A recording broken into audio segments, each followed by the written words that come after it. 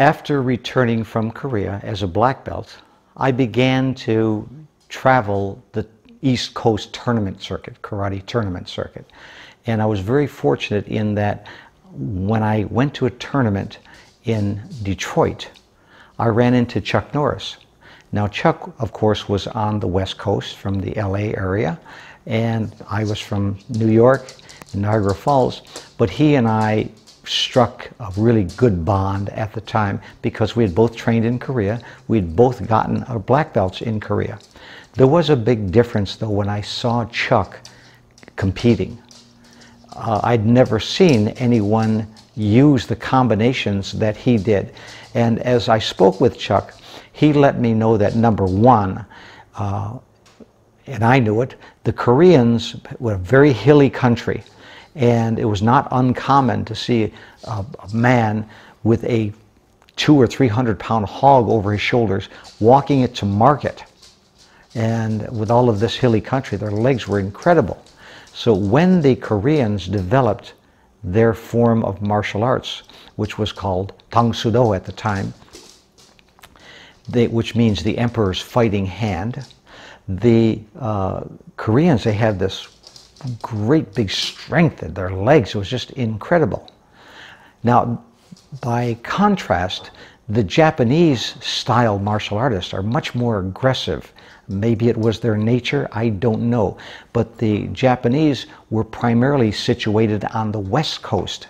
And so when Chuck returned from Korea, he learned the Korean kicking techniques, but the Japanese instructors, they all used a more aggressive style with all of their hands. So Chuck was the man who really developed a very unique, what is now known today as the American style of martial arts.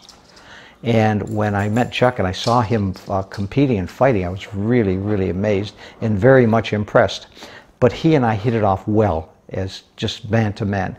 And he mentioned to me one time at a tournament, he said, if you should ever decide to come to California, I think we could work really well together. And to this day, I really don't know exactly why I did it, but one day I jumped on a Greyhound bus, came to California and said, Chuck, I'm here. And he was as surprised as he could possibly be, but pleasantly surprised. At that time, Chuck was interested in developing a chain of karate schools in the Southern California area. And he had one school in Sherman Oaks, and in which he was partners with a gentleman named Bob Wall, who's another great martial artist.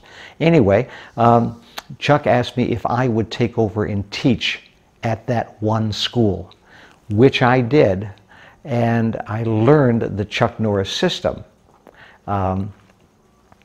which I have to say was the best thing that ever happened to me. But it is now called American Karate, and Chuck does not get the credit that he deserves for having developed what is now the real American system of martial arts.